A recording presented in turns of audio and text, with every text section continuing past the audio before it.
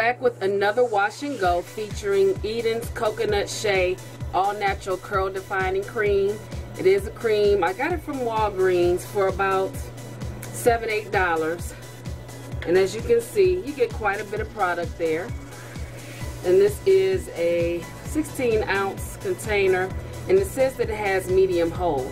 I usually do not go for cream-based products when I do for wash and goes because I'm just concerned I'm not going to get the hold, but I decided to go ahead and give it a chance to see what's going to happen.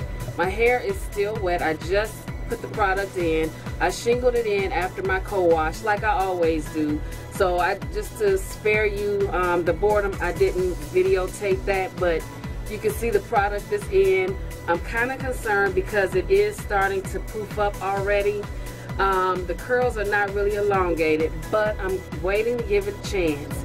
I think my main concern is that I'm going to have to wash my hair again, and anybody that knows I do not like washing my hair every 4 or 5 days. That's just not me. I don't have time for that, nor do I have the interest. But just to see if this product works, we're going to go with it. We're going to do a spin about. This is the next day. Okay, so I did the wash and go with the Edens last night, and this bugs. This is what it looks like now. I feel product, but it's more like a light oil. It's not real greasy. My hair is more afro-y. It's swinging and stuff, and the wind blows it, but it's still moving as one unit.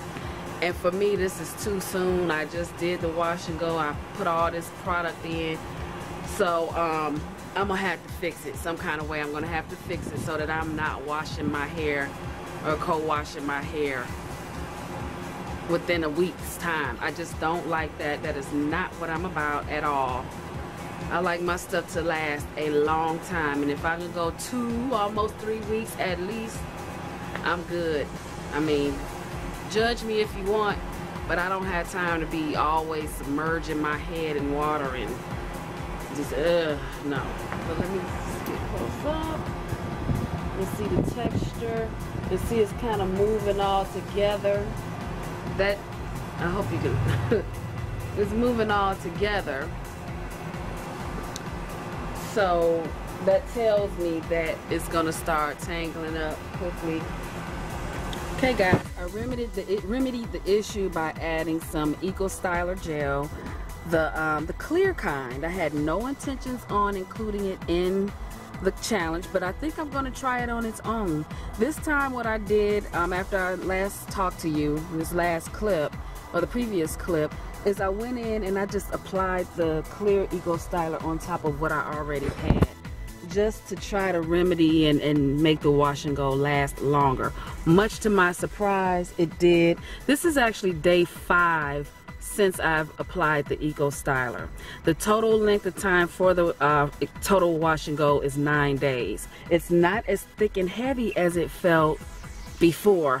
I guess but it feels moisturized and all that good stuff. It just feels like nice, big, bushy type for beautiful hair. So I do like it. I'm gonna try the Eco Styler by itself. I had this Eco Styler for years and just never considered using it on, for a wash and go. So I'm gonna try that, guys. Okay, this is 2 days later,